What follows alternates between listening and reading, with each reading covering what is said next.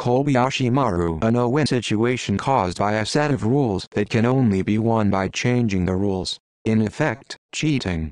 This term comes from the name of a small ship in distress in a scenario shown in a Star Trek movie.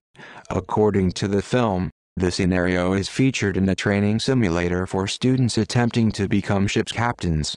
They receive a distress signal from the Kobayashi Maru and can either attempt to rescue it and be destroyed by enemy forces or leave it and let it be destroyed. James T. Kirk, according to the film, is the only person to have won the scenario. By reprogramming the simulator, Kobayashi Maru, loosely translated, means little wooden ship. Kobayashi Maru. Someone experiencing a Kobayashi Maru can be said to be between a rock and a hard place. Kobayashi Maru. Kobayashi Maru. Kobayashi Maru.